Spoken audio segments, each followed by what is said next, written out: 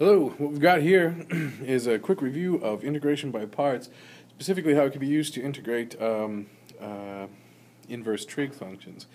Recall that, first of all, integration by parts is an algorithm that's helping us integrate products of various kinds of functions. So if you see two functions multiplied together, and then you're asked to integrate, chances are there's a good chance that integration by parts would be an effective technique.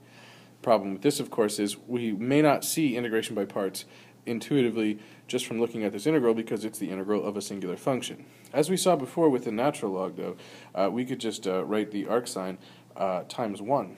So 1 is a function of x, and so is the arcsin, and therefore we can then define our u's and our v's.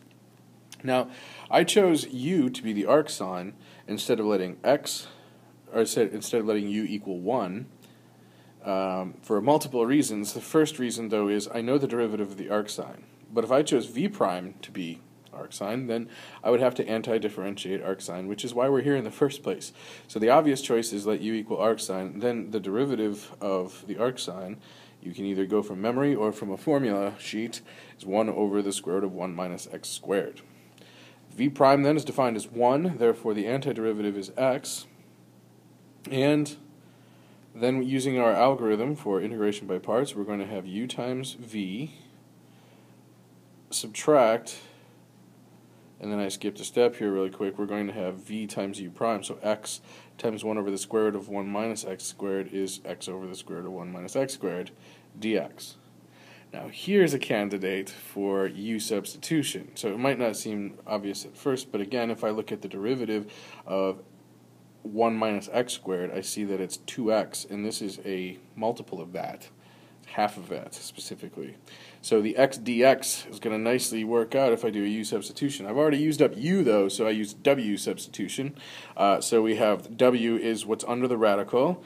It's going to make it easier to integrate for show. And then when I differentiate that, I get negative 2x dx. So the question is, what does dw equal, or rather, what does dx equal? In this situation, actually, I see x dx, so I solve for x dx, and I find negative 1/2 dw. So that's the connection between dx and dw.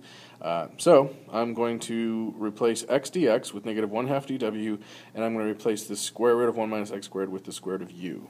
So that's going to reveal the following. Boosh. I say u, but I meant w. Now this is a power function, so I'm going to write it in power form, and the rest is basic integration and some cosmetics. So in the end, I have the integral of the arcsin, x times the arcsin of x, plus, and then this, which is kind of like the reciprocal of the derivative of the arcsin of x.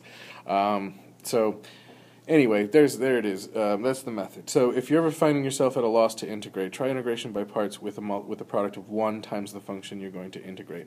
Specifically, that works well if the function you're trying to integrate is easy to differentiate, but not easy to anti-differentiate. Then this might be a possible way forward. So thanks for watching.